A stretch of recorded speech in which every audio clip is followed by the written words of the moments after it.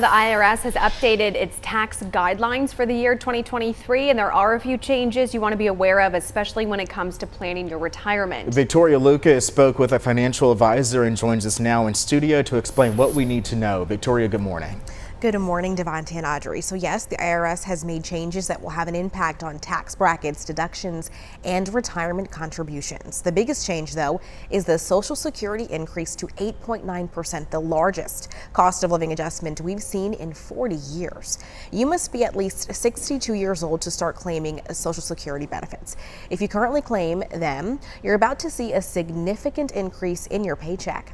Some of you may be wondering when may be the best time to start cashing in. I spoke with financial advisor, CEO, and founder of Alloy Wealth Management, Mark Henry. And he says it depends on your situation. If you're retiring soon and don't have too much saved, you'll want to start collecting the day you retire because you'll need the income. If you're still working at the time you qualify for the benefits, you may want to wait because if you make more than a certain dollar amount, you might have to start paying the funds back. Henry says you could be entering into a different tax bracket with this extra income.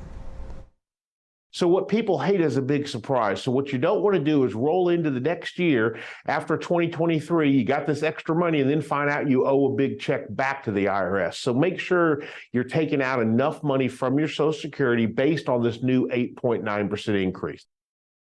It can be tricky trying to figure out your next steps, especially if you're not ready yet. So the best thing to do is to sit down with a true retirement planner or trusted financial advisor to ensure you're making the best financial benefit to you. So we touched on Social Security in terms of retirement greatly, and you may have questions about the 401k contributions as well. So head to our website, WXII12.com, for more information on that.